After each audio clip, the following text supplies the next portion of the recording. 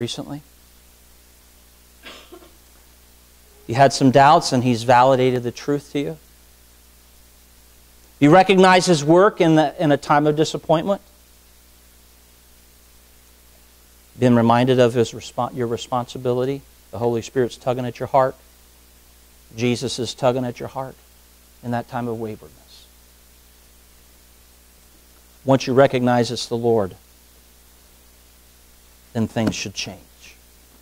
And I hope they will. Let's stand. Our heads are bowed. Our eyes are closed. And I don't know what the Lord has spoken to your heart about this morning.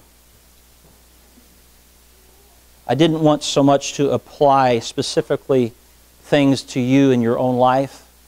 I wanted you to look at what God did in the lives of some other people and let you decide in your own heart how that applies to you. So the question is, do you see the Lord or do you not know that it's Him right now? Maybe it's been a while since you've talked to Him. Maybe it's been a while since you've been close.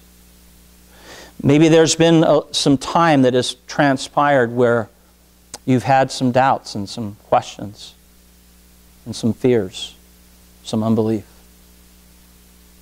Maybe there are some responsibilities you've let go. Maybe at home. Maybe at church.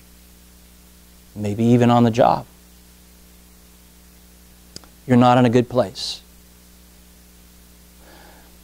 I can't get you there, but I know who can. I can't confront anyone in this room who wouldn't do so, would never think to.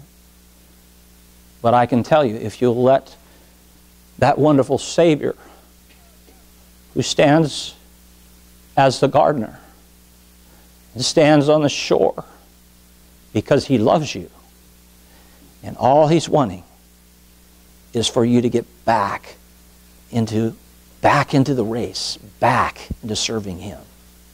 If you'll let Him, He'll warm your heart by that fire, stir your soul, and you'll be able to say, as John, it's the Lord. Father, thank You for this morning. Lord, in whatever way You want to apply the message today, I pray that You would do some business with God in the hearts of Your people. Jesus, we love You.